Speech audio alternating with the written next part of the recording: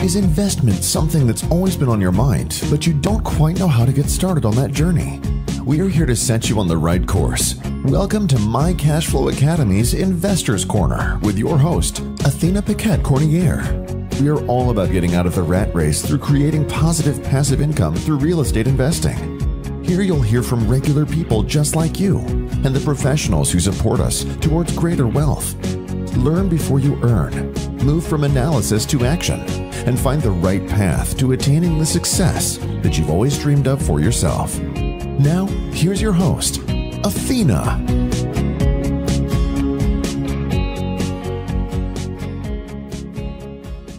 Okay, well, we'll go ahead and get started. We have a few people that joined us, so welcome everyone. So we'll get started. So welcome to Investors Corner. And my name's Athena Paquette-Cornier, and I'm your host.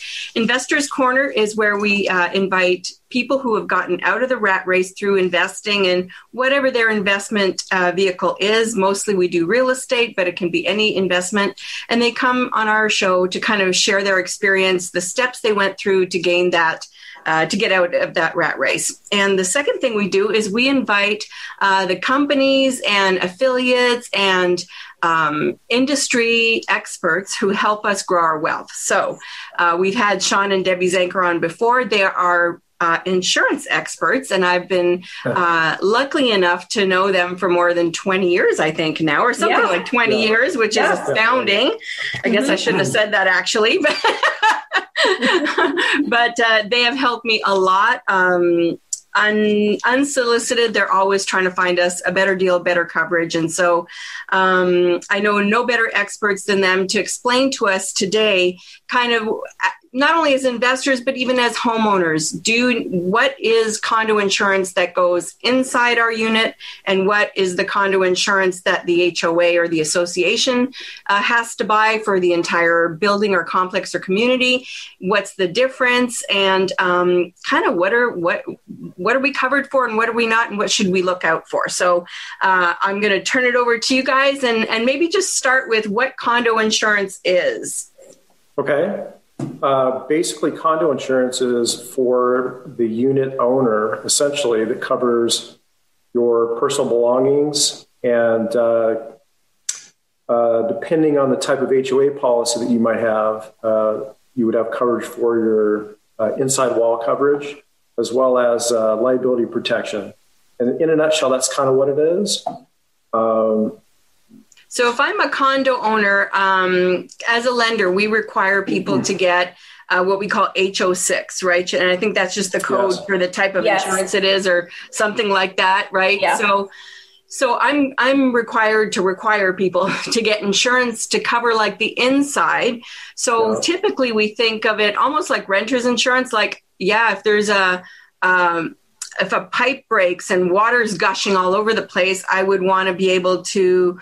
Maybe my computer got ruined since we're all working from home. Maybe my flooring is ruined because I was away for an entire week and the water settled in. I mean, it could just be someone broke in. Like what does my inside insurance cover me from? Well, it actually gets started from and dictated first and foremost by the Homeowners Association. The bylaws, it will say in there if it's walls in, or if it covers everything at all in, I believe is the correct term that they use. So that's what you have to look at first and foremost. And then from there is the big, what I call the big policy, the policy for the entire community. The master policy gets consulted. Yes. Yeah, and so then once you know what that covers, then you go and find what you need for your own unit. Yes. That is correct. Yes. Okay. Yeah. So if someone buys a condo, are you guys checking that master insurance we send that to you for you to see? We do. We actually kind of go behind the scenes, and we will look. A lot of the that information is available online now, more often than not, so we can get a lot of that information. But most of the time, we try to offer, just as a general nature, just a very comprehensive coverage that will cover just about every case scenario. We'll look at photos of the interior of the condominium, and we'll really kind of look at to see if there's just standard or if anything's been upgraded. And we kind of go by that as a gauge. And of course, feedback, if we have questions, maybe what we're looking at online is not very current, and maybe you've done some upgrades. So, you know, all those things do come up at some point, and then we periodically do checking even after the fact. Yeah. Yeah, I think the other thing is when you get the all-in policy, where it does cover the drywall and the cabinets and that kind of thing, is to put it back to original condition. So if you had tile on your countertops, that's what they're going to put in there originally. But if you had upgraded it to granite or something like that, you're going to get tile. So that's why you want to make sure that you have your own HO6 policy with betterments coverage or inside wall or whatever you want to call that to cover that. And then you've got the HOA deductible to deal with too. A lot of times they're very, very high. And if you haven't sustained enough damage to that, they may not even come into play to repair.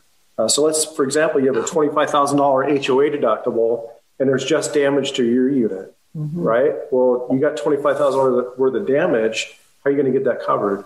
If you have your own HO6 policy, it's going to cover that. Once it gets to that $25,000, then it's really up the insurance company to possibly go after the HOA policy and have them pay the difference, you know, once it gets past that deductible.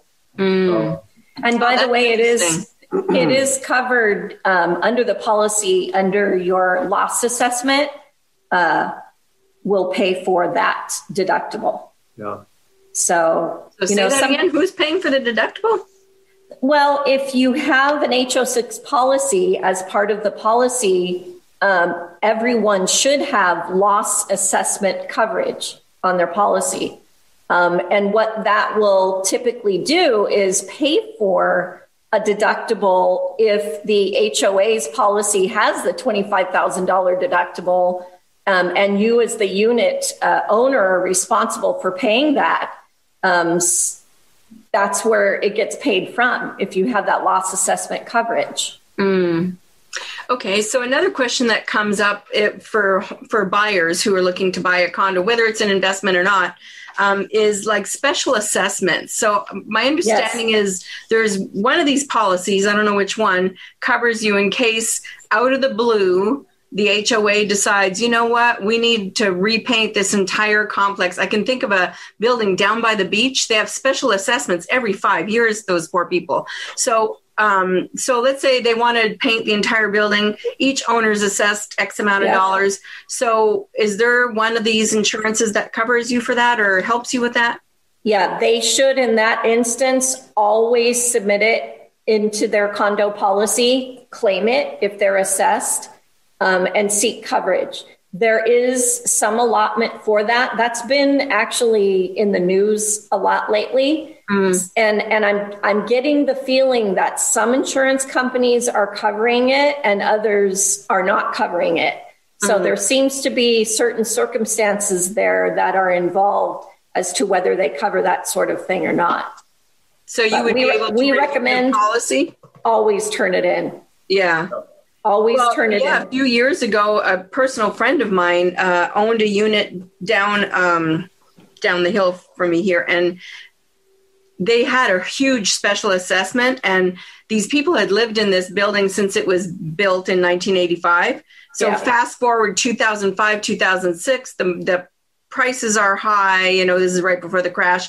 And they decide that this whole building is too woodsy looking. They need to redo it. So they assessed everyone $75,000. Now, keep in mind, a lot of these retirees had paid $150 for their condo. So it's, even though there's inflation and time passed, but it's still a shock, right? It is. This. And there are several of those people in that unit that could have tried to put a claim in, I think, and they didn't even know about this, right? They just sold their condo figuring, oh, well, I can't afford this. And the HOA offered a payment schedule, but if your original mortgage payment's $400 now, your special assessment is $600 or $700 a month. I mean, for a retiree, there's just no way. So, there's been some instances here where that kind of thing has happened, and the unit owners actually band together, got an attorney to fight that. Many of them claimed, we're retired, we're on fixed income, whatever their case may be. We can't qualify for a loan to take equity out of the home, right? That's out of the unit So. Yeah, it complicates it. It definitely complicates it.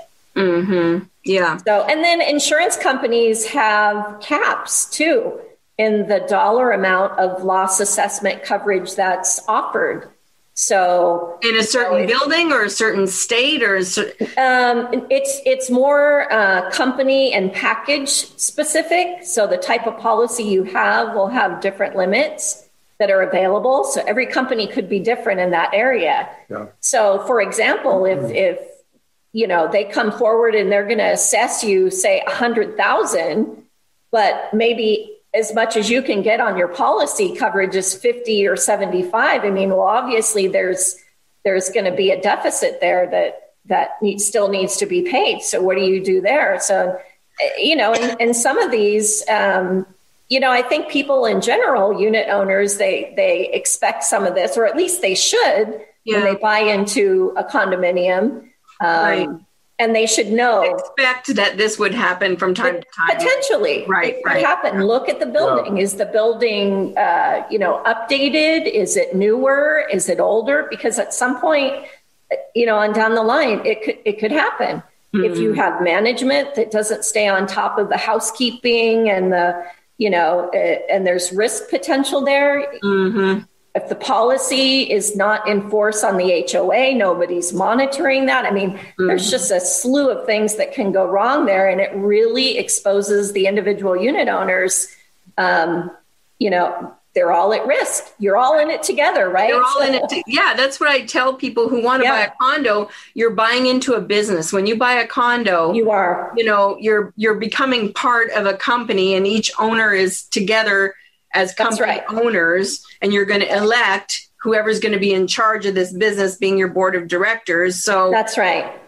And if you open your mouth too much, you'll become on the board of directors, which, one of these is like, that is true. Anyone who wants to be, president of the board, please step forward, and everyone steps back, and you're like, it is a huge responsibility. It's a huge undertaking.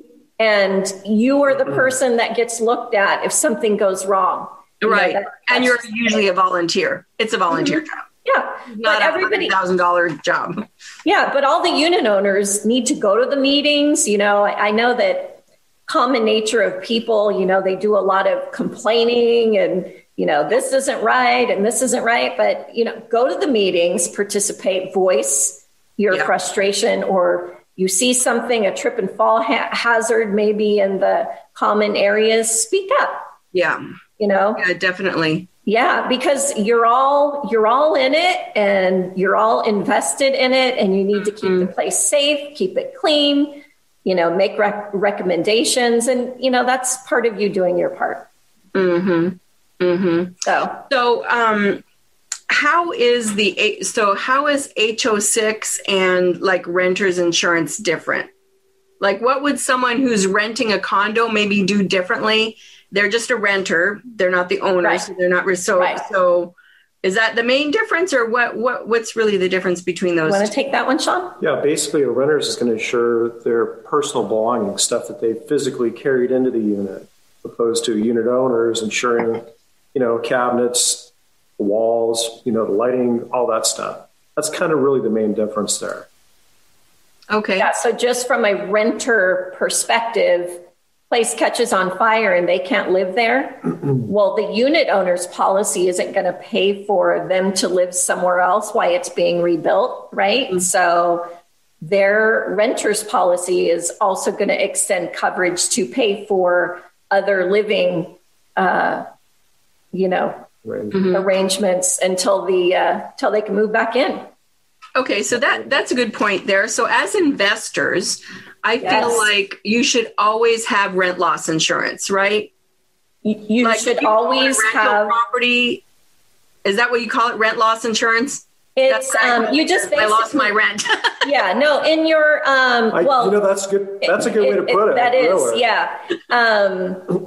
Every rental agreement or lease agreement should include a clause in there that requires any tenant to get their own renter's insurance. I mean, it's a clause that's standard in many leases and rental agreements now. We're seeing it more and more. Not in all of them, but more often than not. And it's also an opportunity that the owner is giving legal notice to the tenant. Look, my policy or anything that I have isn't going to cover you and your possessions if something happens here. So, it puts the burden. Yes, it's more money for the tenant. It's a little extra expense that they have to have. But certainly worth it, and they will certainly see the value and realize that value if a loss ever happens, because it's a tremendous inconvenience being put out of your home, and relocating is however many months it's going to take to rehab the unit to be livable again. Yeah. So especially now with contractors few and far between. I mean, building business is just, tradesmen are just super busy right now. So it's sure they are longer to even do little jobs, actually longer because they don't want the little jobs. Right. Yeah, that's right. Yeah. So what is this thing, rent loss insurance, when a landlord has, when a investor has in their policy that if something happens to the unit, they can pay to have the person live elsewhere? What is that called? Well, that pretty much is on the unit owner. So as an investor, you get the HO6 and you make sure that it has loss of rents coverage on it. Okay. And is that super expensive or not? Or, I mean, what does it? No, not really. The rent amount? Not really. I mean, in the big picture, it's not. Typically I don't know. It's hard to throw a number out there as to what a cost for a policy is, but I'm going to say it's $500 a year. I would say that's probably a pretty good, on average, California. Unit owner. Yeah, for a landlord's type condo policy. Condo, yeah. Okay. So another kind of topic that's been coming up is with the short-term rentals. I've gotten notice from the city, Cathedral City is going to phase out and ban. A lot of the desert cities are starting to tighten or ban altogether the short-term rentals. Yeah. So I also got a notice from them in their big long list of things that I got to do to be eligible to use my unit how I want to use it. They say you have to have now commercial insurance for your unit. What do they mean by that? Is that more than just condo insurance? Is it more than landlord insurance? What do they mean by that? There's, we have a company that is a commercial company. It's actually a policy written through Lloyd's of London, and it's on commercial paper.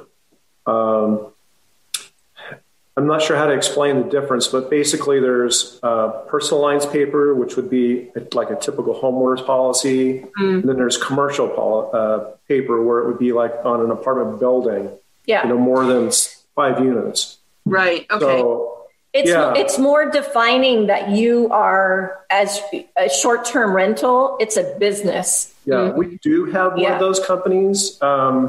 We just have a handful of policies through it because it's so expensive. I think the city's trying to make everything expensive. So you voluntarily decide to not do it, right? I mean, exactly. And that's what I'm trying to measure. Do I even want to do this anymore? Right. I don't know, but So I think right now a regular insurance policy for my unit's like 1,200 square feet. And I'm just using this as an example to kind of frame it for people dollar wise. So I think that's like 600, 700 a year. And then when I did short-term rental, you guys, we had to upgrade it. It's almost doubled. Yeah, it went to 1,300 a year instead. Yeah. So now that it's going to go commercial, is it going to be more like 2,000 a year? Or? I don't think it'd be that much. Okay. So it's going to be it's a few $100s more. Yeah. Okay. But just going short-term rentals is, fairly expensive because it's higher there's risk. so many people coming in. You don't know who is in there. Right. Yeah. Yeah. Right. Okay. And then, and if someone, is there a difference in the insurance cost if you're renting 6 months versus a year? Like, short-term versus long-term. Is there something where your companies like it better if people there long-term or? Yeah. The long-term, absolutely. Short-term, you could get someone in there that's short-term. They really don't care about the property. They could destroy it very quickly. A big thing here is a lot of these properties are being rented for short-term, and they have these big parties and they just destroy the places. Yeah. And they feel that if you've got a longer-term tenant, the risk potential is a lot less. Yeah. You always question a renter anyway. That's why you want to do your homework and, know who you're renting to avoid that. But no, insurance companies definitely, if they're going to accept long-term versus short-term rentals, they want the long-term renter. Got it. Okay. Yeah. Okay. So some other questions that came in more on the not so much investor side, but kind of. So if there's a theft in the unit, that would be our HO6 that covers that, right? If someone steals something, somehow breaks into the condo and steals something. Yeah. So if you have an HO6, well, it depends on what's stolen. If it's the tenant's personal belongings, that's not your concern. That's their problem. Right, under the They should have a renters. renter's policy to cover that. Right. Somebody breaks in and, I don't know, steals your light fixtures or your washer and dryer that you put in, then yes. Yeah. Then your policy.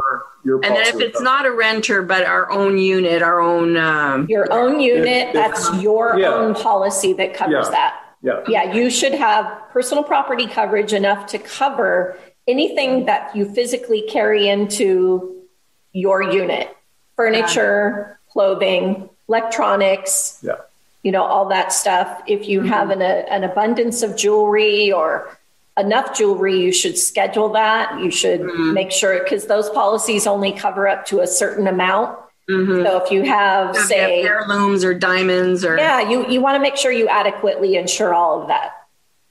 And then if someone, because some people have safes in their home, right?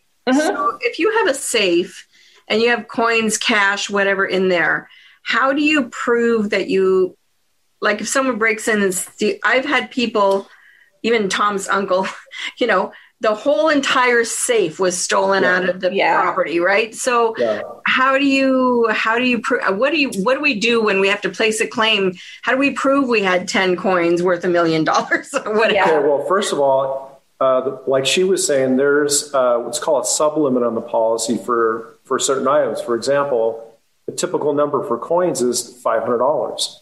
So if you haven't told the insurance company that you have all these other things, that's all they're going to pay.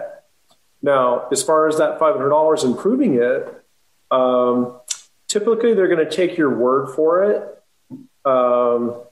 especially if you can show them there's the hole in the wall where the safe was. And I had, my jewelry and all these other things in there. Yeah. And of course, they're going to want to see that there's been some force of entry. Yeah. If you have some receipts, that's great. Yeah.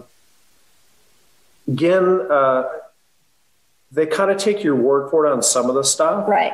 They prefer, though, that you have it documented. It only ensures the outcome of that claim is going to be better. If you have paperwork, receipts, purchases for things. Even photographs. Photos. We have clients that photograph their stuff, serial numbers on TVs and electronics. You just take a picture of the serial number? Yeah, you can. And just store it. You could do that.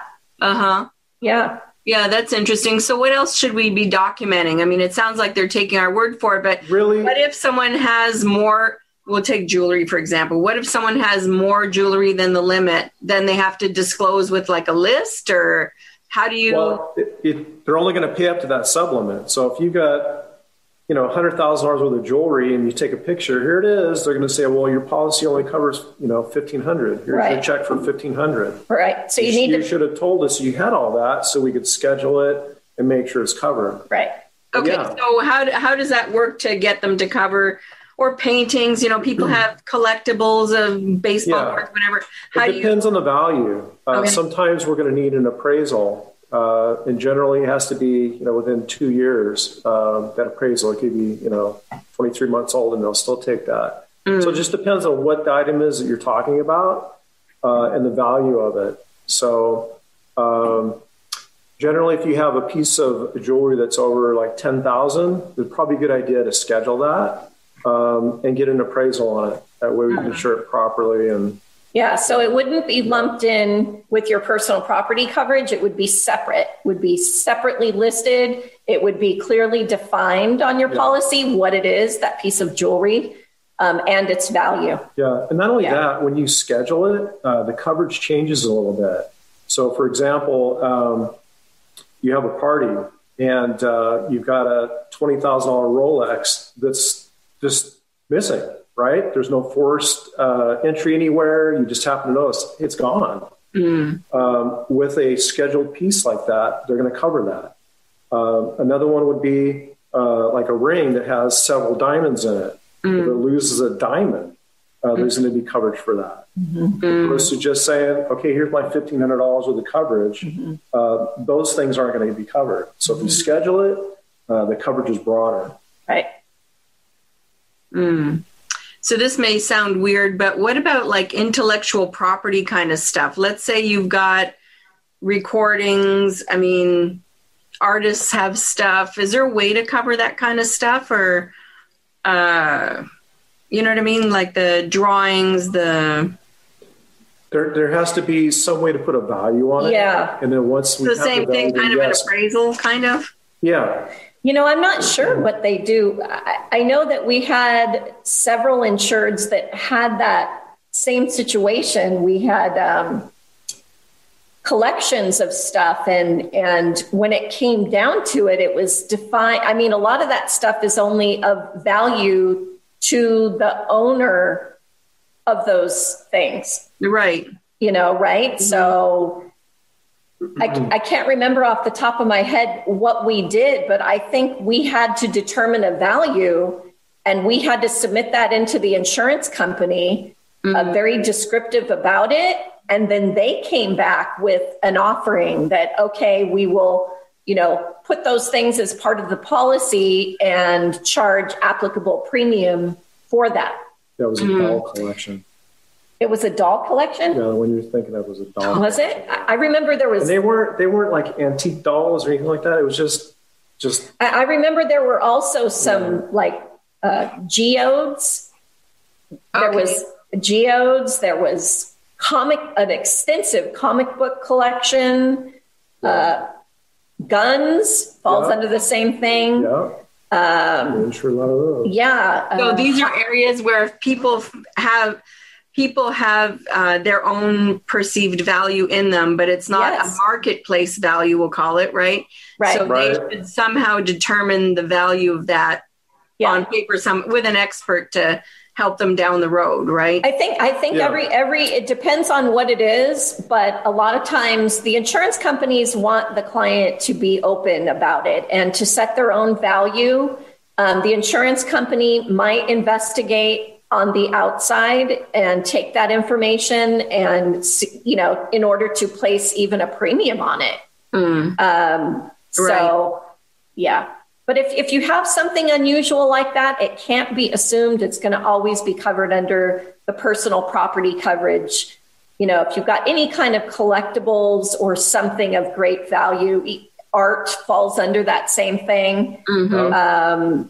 You want to make sure that all of that is going to be replaced. And probably a good thing, a rule of thumb to do is walk through every single room of your house mm-hmm. and kind of take an inventory. If there was a fire and everything got destroyed, what kind of value would you expect to get out of these, different items that you have? Mm. Take video, store that video somewhere. Take notes of serial numbers, pictures of certain electronics, cameras, musical instruments, those kinds of things. And because you want to make sure that you do get as much out of your policy during a time of loss. And that's really the true way to make sure that you have the best outcome. Mm-hmm. Is to document it, right? Yeah. Mm-hmm. Yeah. Right. And we even have clients that do that send us the documents so that we keep them here in their file in case something happens later on. And then, we had one client that did that. He had collectibles and he would buy and sell constantly. And we were documenting, updating, storing. I mean, it was but that's part of the deal. And, he says, well, if all this stuff is kept in my house, he said, that defeats the purpose, right? Yeah. So he said, you guys keep it on file? And that's exactly what we did. So dang, you must have some kind of filing system we do. We absolutely do. Yeah. Wow. Yeah, that's pretty crazy. If something gets stolen out of the garage, so we talked about inside the unit. So your HO6 as a homeowner, not a renter, but as a homeowner, anything you say you took into the unit is covered. So now what if it's, in the garage or it's on your front porch or like I think of the porch bandits or whatever they call it, people are stealing stuff off porches now. So who would cover that? Because I imagine the HOA probably doesn't want the little stuff, right? No, your policy would cover that, but you got to take into consideration you have a deductible that you have to meet. And then there's always the rate increase once you do turn a claim in. So you got to figure out what was the value of that item versus your deductible and what's the increase rate's going to be for 3 years. Is it even worth turning it in? Yeah. But since you mentioned like a garage thing, there's a whole another insurance arm that has come into play in the last couple of years, and it's for electric bikes.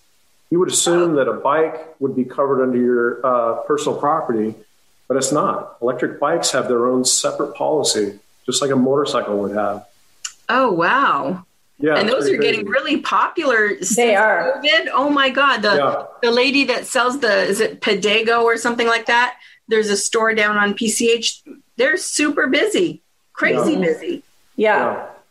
Yeah, they're very expensive and they, you want to protect them. That's for sure. And unfortunately, they're being stolen. So that's one of those things. You don't want to make assumptions and say, it's included in my personal property. That's a good tip. Okay. Yeah.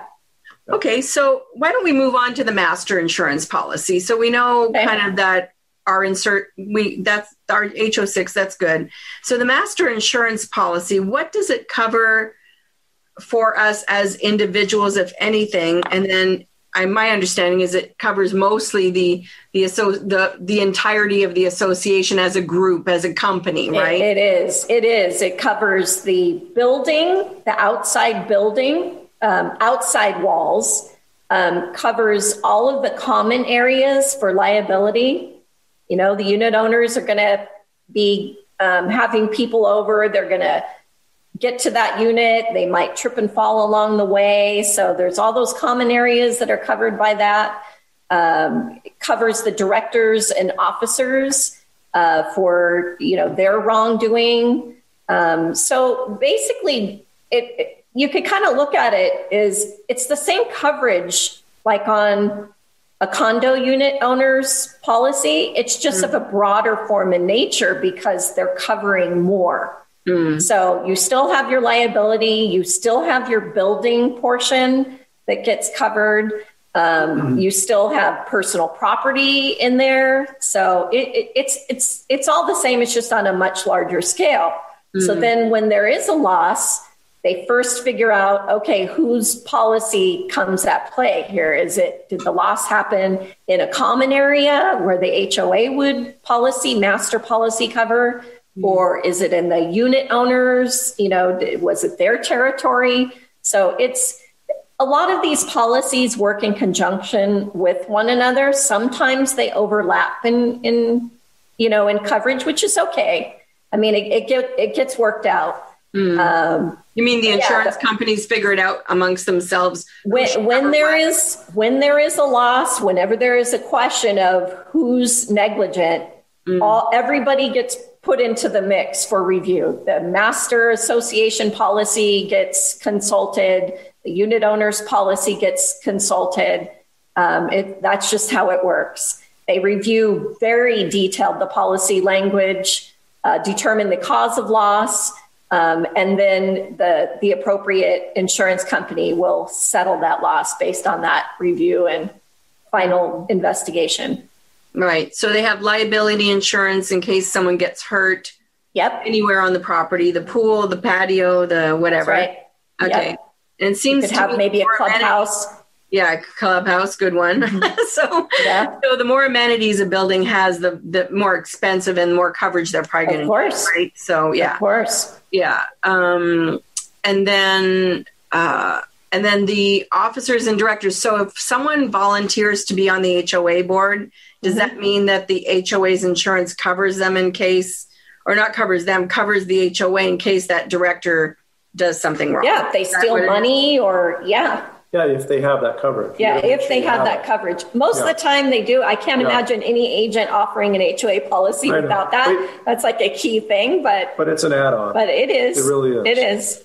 Yeah. So can I go back a little bit? Yeah. Back to the unit owner and the investor. Yeah. Personal injury coverage is really important in two ways. So I'll cover the first one as a unit owner, right? So you've got your liability coverage. There's another box to tick, and it's called personal injury coverage. It's for libel and slander. So I haven't seen it in our agency, but I read about it where maybe you get your teenager or get online social media and, just start posting stuff and slander somebody. As long as you have that coverage, personal injury coverage, you've got some protection there, right? So now as a... You mean to say people get sued because their teenager was slandering people online? Yeah, it's there.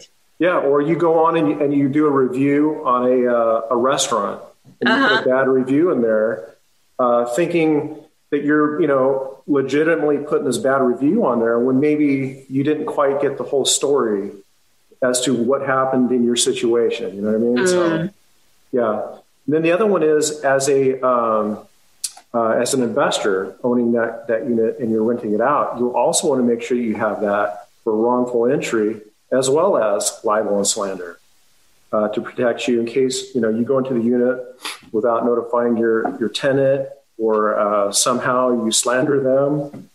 So those things are really important. And they're really cheap too. It's like $25 for the year to have that on. Right. So oh, wow. It's not something that's in the package. It's a box you got to check to make sure you have. Yeah. It's important to check the right boxes, right? Yeah. Who knew? I would never have thought of that. Yeah. So does that cover you in case your property management does something wrong, or do they have to get their own?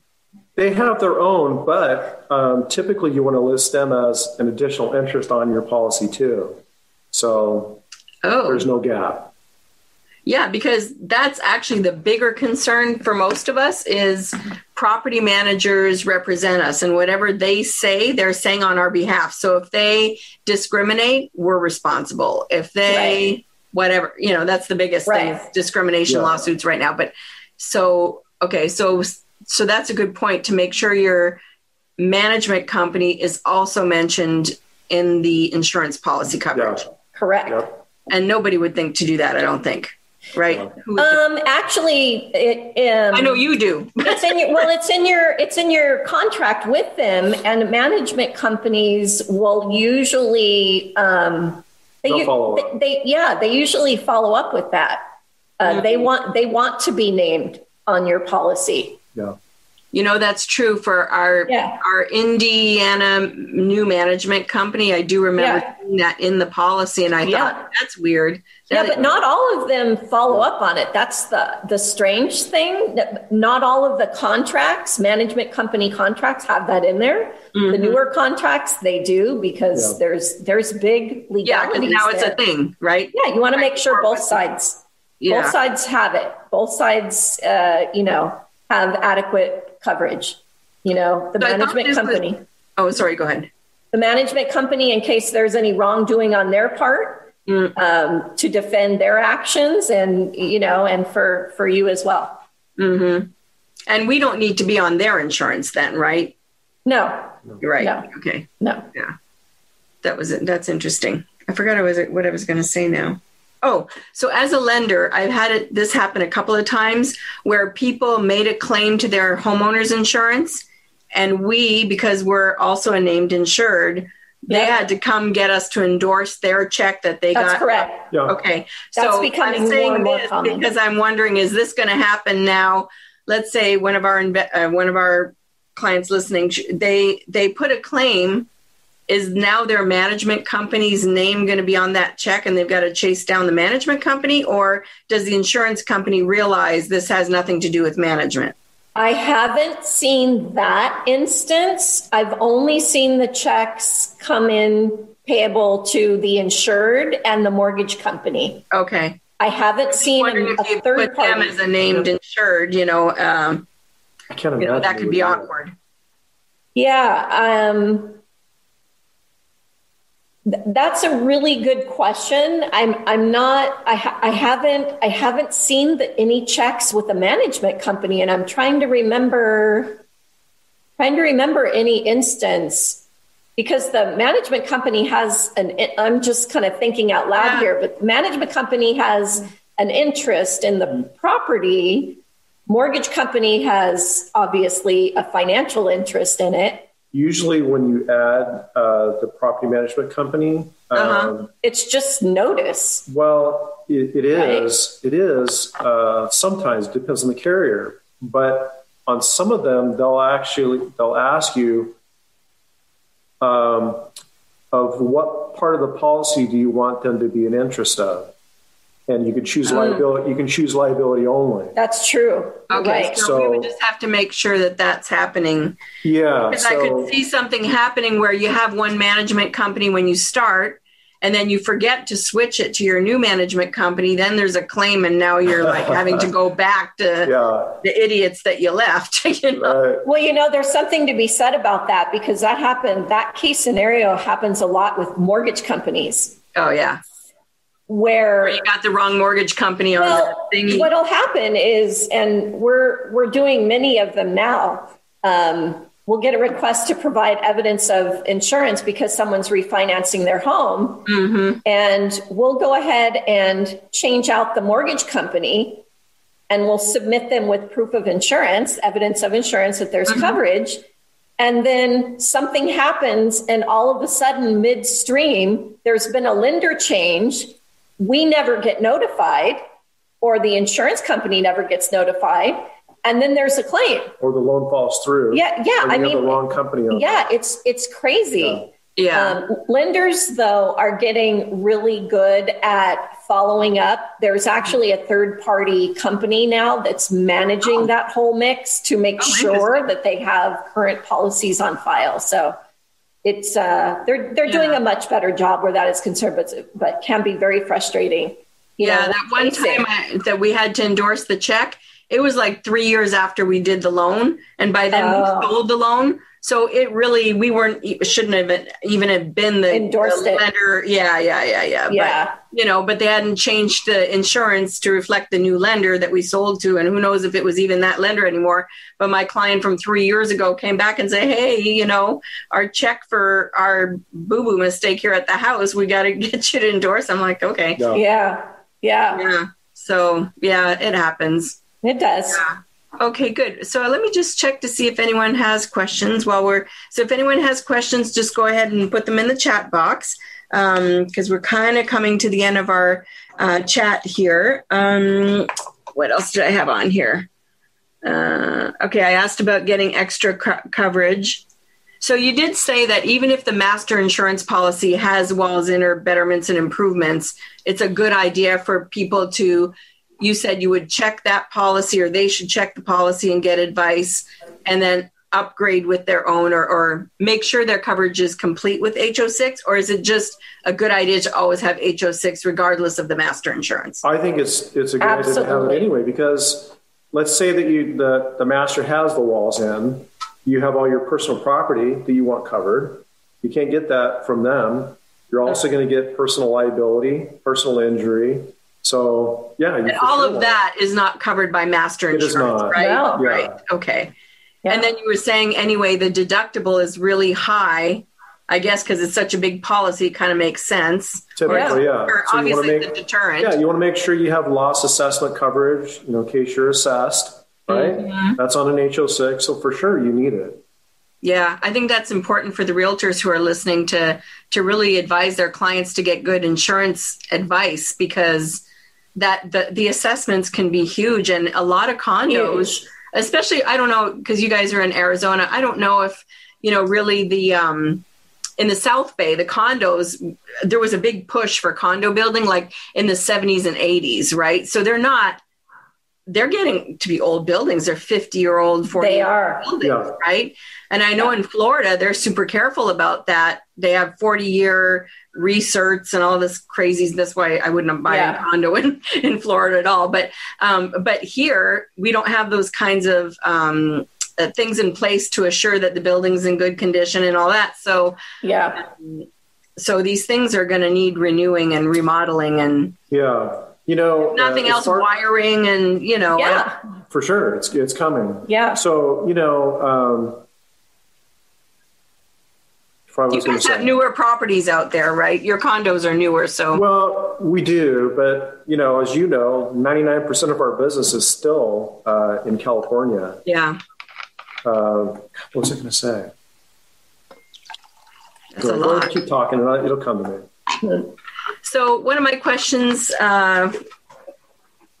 so do condo owners need to have earthquake insurance?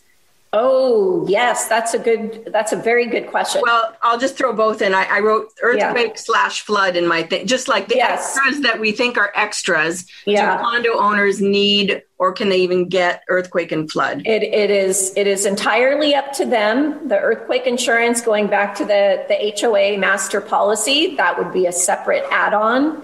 Sometimes endorsed for a building to do. It's very expensive. Yeah, it's very, very expensive. Because I don't see it too much where the association, the HOA has master insurance that has the big ones. We have the really big ones do. We got an email from one of our clients that lives in a place in Santa Monica, and they just got earthquake coverage and flood coverage. Yeah, they went all out. Yeah. For the entire building, or your clients did it? The entire building. The entire building. Yeah. Yeah. It's over there where they have the waterways. Yeah. That place. Oh, in Venice? Yes. Okay. Yeah, there's a huge complex over there. And it was just like, wow, really? Yeah. Oh, wow. Yeah, big money. And they were asking everybody to check their policies that they had to make sure that they actually, I've never seen an association go all out like they've done. Yeah. They've done everything right. They're sending out notices to all of their unit owners to check your policy, understand what your policy covers, what it doesn't, and how ours is. Get familiar with ours, and here's where to look to get our information. And just very thorough. It was amazing. But to afford earthquake and flood, that was huge. Well, and then you got to think, okay, typically you either have a 10% or a 15% deductible, right? Well, they have, what was the deductible? was it 25% or? I think it was $500,000 deductible. Yeah, it was on the earthquake, because it was $5 million in coverage. That rings a bell. Crazy. Yeah. It's just crazy. Yeah. Well, but it's costly to rebuild a building, right? And if there's it's an indication they really want to do it all right. But wow, they've just really covered, and their coverage on their units is all in. They pay for everything. Yeah. Wow. So that's huge money, but those places are also worth a lot too, each individual one. So in that case, they were recommending that the unit owner get their own earthquake insurance, with loss assessment coverage to help pay that deductible on the HOA. Yeah. Okay. So there was no assessment yet, so they could still do that, right? Because you probably can't get insurance if you know that there's something. That's correct. Imminent, right? You can't do that. Yeah. It's like, there's a special assessment coming next month, so I better get insurance. That would be lovely. I can't afford it. Here, Mr. Insurance. Yeah, exactly.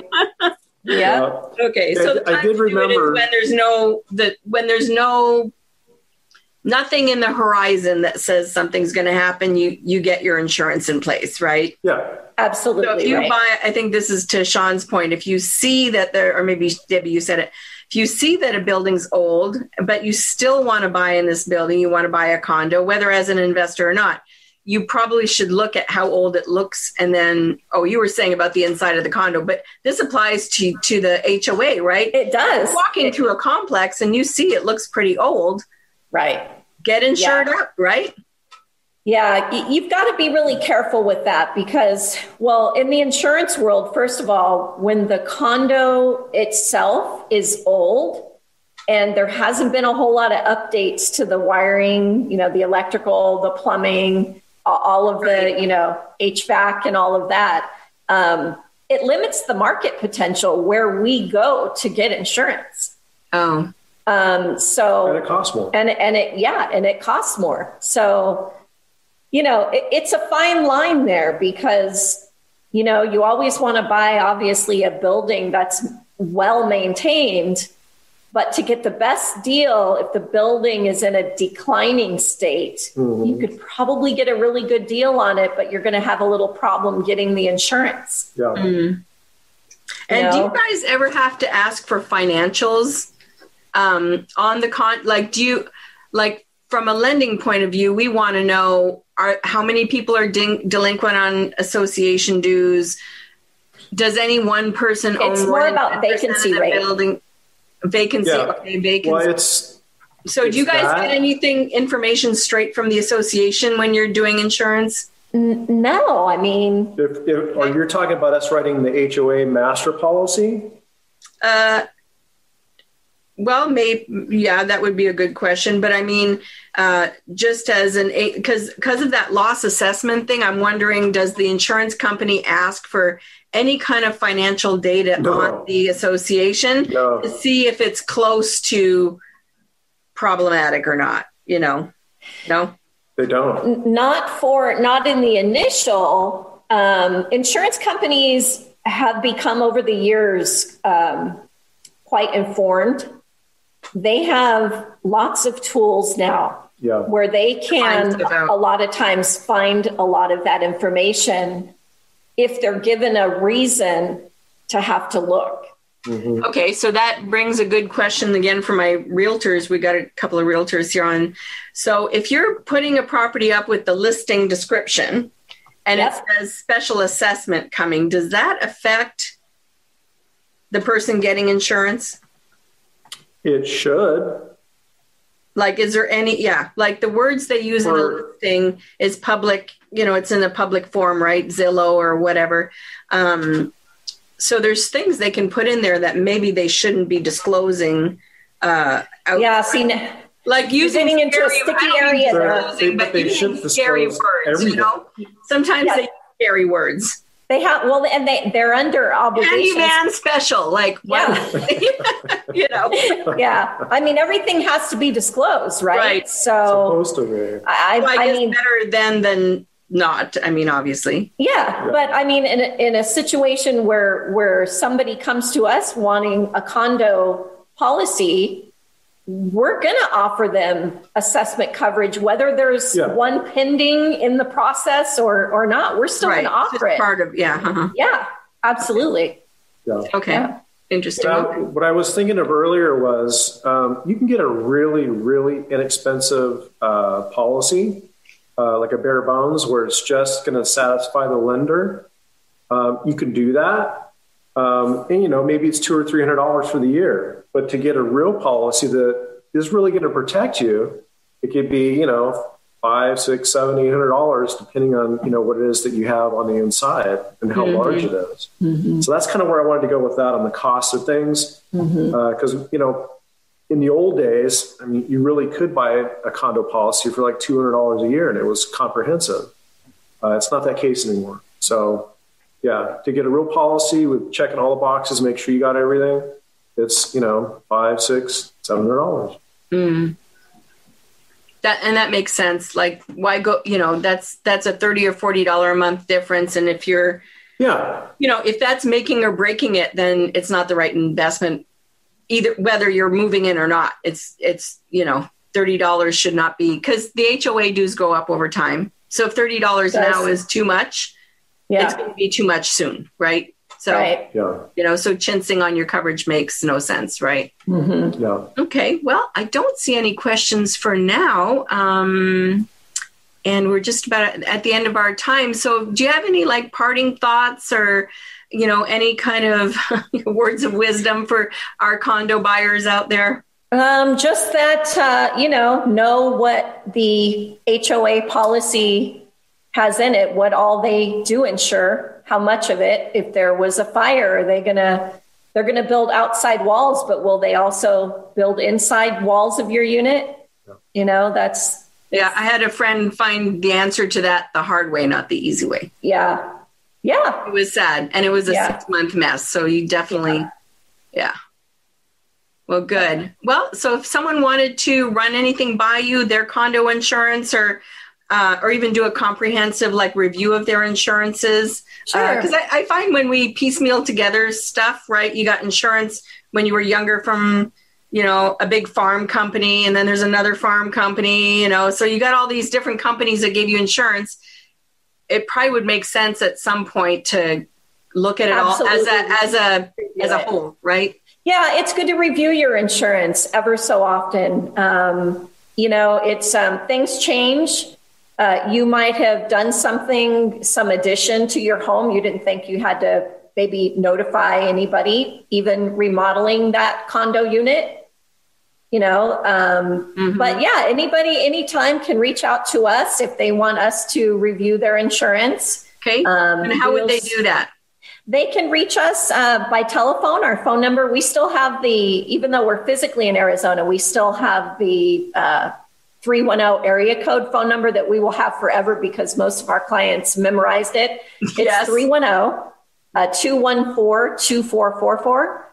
And they can also email us at service@Zenker Insurance. And that's Z like zebra, ENKER, insurance, all spelled out.com. We're always around, either phone call or email. Okay, awesome. Well, thanks for joining us, and thanks for your wisdom again. It's so awesome to hear your thoughts on these things because we don't even know what we don't know, Well, glad you invited us back. It's been a pleasure. Yeah, it was awesome. Thanks so much. Have a great weekend. Thank you. Guys. You too. Bye-bye. Thanks for joining us, everybody. Bye-bye. Bye-bye. This has been another episode of My Cashflow Academy's Investors Corner with your host, Athena Paquette-Cornier. We wish you all the success you deserve as you use what you've learned here out in the real world. Check out the blog post for this episode, along with many more helpful resources at mycashflowacademy.com.